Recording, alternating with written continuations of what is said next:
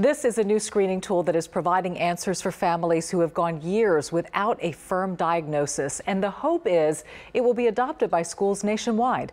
Channel 2's Lauren Freeman explains how it works and how you can download this tool yourself for free.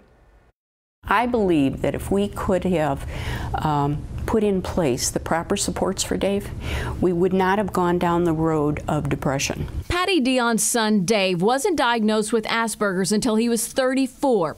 After decades of therapies and drugs for other disorders, he took his own life shortly after the diagnosis. You can just imagine how devastating that was for our family.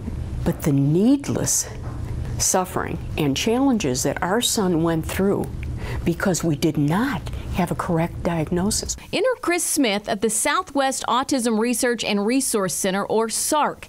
He interviewed 30 people with Asperger's about their symptoms, crunched the data, and came up with a quick way to screen children. One of the benefits of the Dave screening questionnaire, or the social challenges screening questionnaire, is that it's quick and easy to complete. It's 15 yes or no questions. Parents or teachers answer the questions. Children who get 6 or more yeses are directed to see a specialist.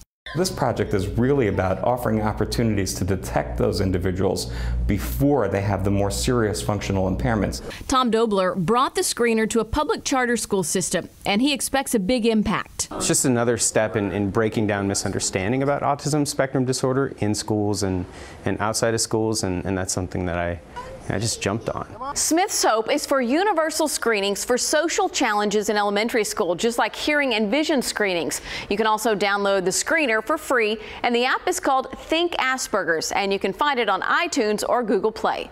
Lauren Freeman, KPRC, Channel 2 News.